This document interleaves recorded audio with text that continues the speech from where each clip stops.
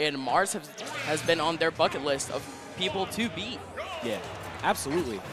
But Nandos and Mars, we're going to see Game 1 start on Final Destination. Nandos, I'm not sure where he's from. Me neither. I played a friendly with him earlier.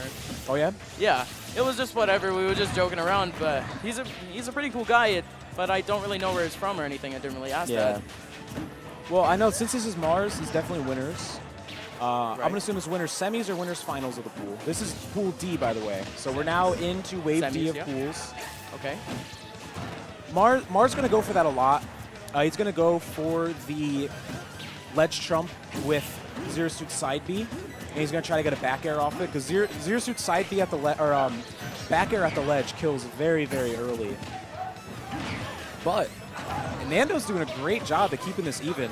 This is again a case of FD not really benefiting or hurting both characters. Yeah. But the lack of platforms definitely benefits Sheik more. Zero Suit benefits so much from continuing up air strings, using platforms on Battlefield, on Town and City. He was looking for the heel flip to 2-frame that recovery, but Nando's going to make it back. Like, I've seen people be incredible on stages like Smashville, but when they get on a stage like FD, they'll just falter because of the lack of platforms. Yeah. Raw back air from Mars going to take that stock.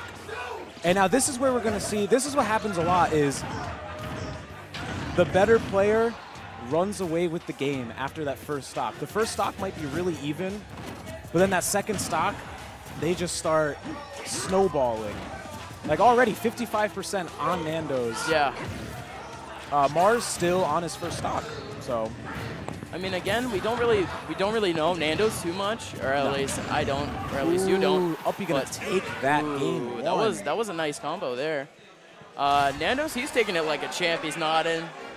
He's okay with it. He knows what Mars can do, but again, you don't really know what Nandos can do.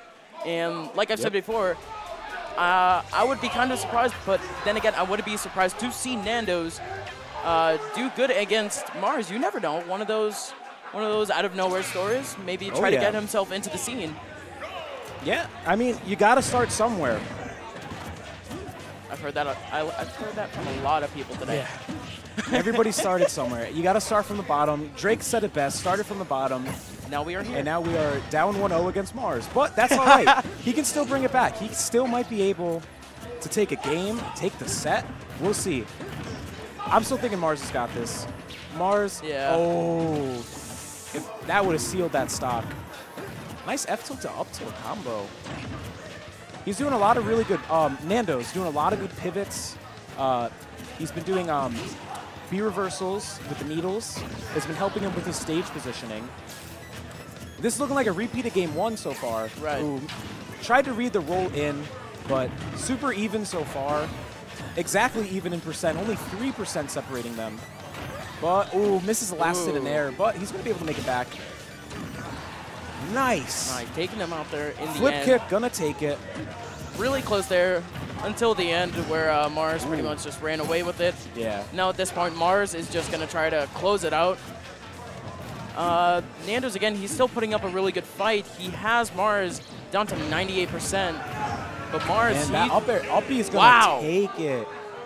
That is why they call her BSS. Ah, quick, clean, and simple. Uh-huh. So, good stuff from Mars, man. 2-0.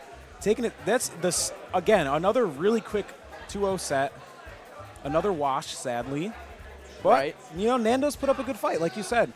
And that down throw, up air, up B gets people every time. It's so hard to avoid that. It's what we expect from Mars. Yeah.